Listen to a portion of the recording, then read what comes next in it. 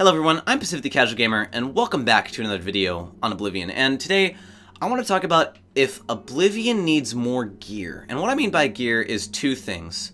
Another, maybe one or two sets of weapon and armor classes for both light armor and heavy armor, or another just set of gear where it's like Morrowind, where you have left and right bracers and left and right shoulder pads, or maybe medium armor, you know?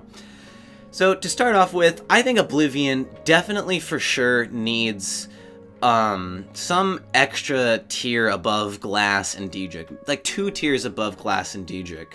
You know, I think that you get daedric and Glass armor so early on in the game that, you know, I like endgame managing enchanted armor, but the end game of armor and weapons for Oblivion comes so fast that I really think that it comes too fast, you know? I think getting that Glass, that daedric stuff, really just...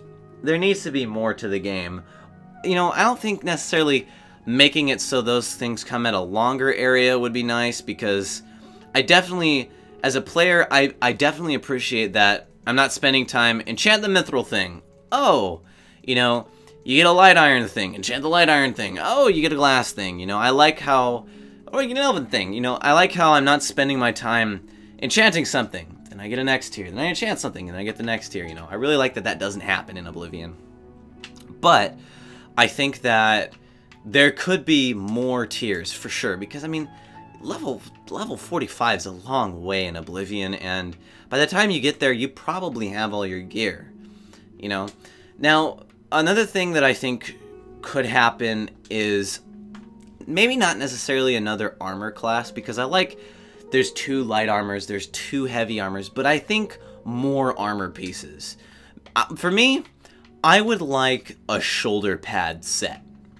That's something I would totally dig, is a shoulder pad set, and maybe like maybe another set of armor where it's like, you know, you do the left and right bracers or gauntlets and stuff like that. I totally like that. I think that's a great idea, because it offers more specialization in this game. Because I feel like a lot of my characters, at the end of my Oblivion playthroughs, when I'm done playing a character, they just aren't as specialized as I wish they were. I wish I could specialize them way more, you know?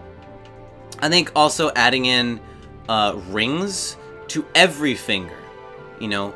Maybe not the thumb. You don't have to add it to the thumb. But, I mean, you got 8 fingers. Let us wear 8 rings and just go ham. You know? I like that, you know, I like that you can't combine, like, if you have a mundane ring, you can't wear 2 of them. I think that's totally cool. You know, I think that's a great part of the game where, you know, you have to get creative with your enchanted stuff. It makes that one mundane ring really special, and really not just, oh, let's put on 2 mundane rings and, you know, a bunch of rings of thievery and we're fine. No, you gotta use your brain with your rings and stuff like that. I think that's a great thing.